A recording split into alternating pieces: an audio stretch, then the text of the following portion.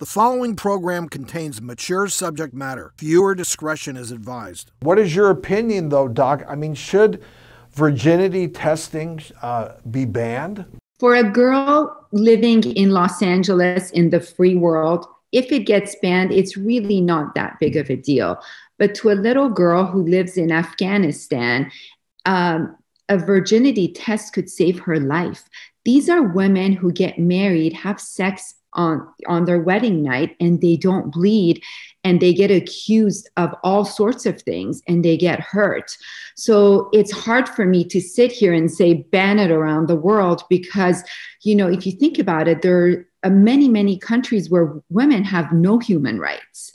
And this is a big, big issue. It doesn't matter what they've accomplished in their life. When it comes to marriage, this little membrane that's the opening to the vagina is all that matters. And Dr. Aliabadi, let's be clear for the folks at home, sexual intercourse isn't the only way that membrane can get torn, correct?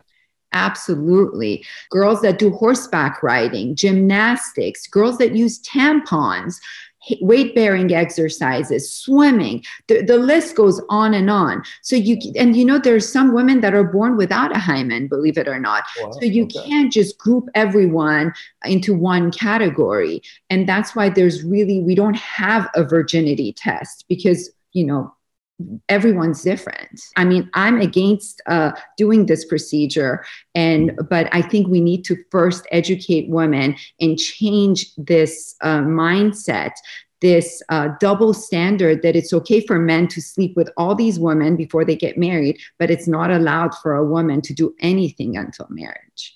That part right there, Doc. It's got to be the cultural shift, and it's so hard, and it takes so much time. But this is, like you said, it's a matter of educating and empowering women to be able to take control of their own bodies, right? Because that's just the way it should be.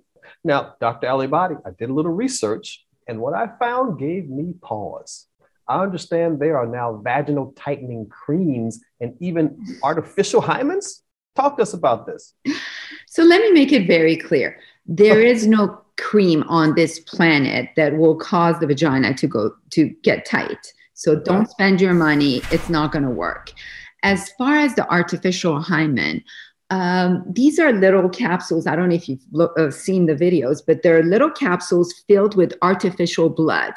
The woman inserts it deep into the vagina prior to the act of intercourse, and the membrane eventually dissolves, and this red fake blood gets released and gives the impression of, having lost the virginity. The sad part of this is the women who really need to use these artificial hymens don't have access to it in other countries.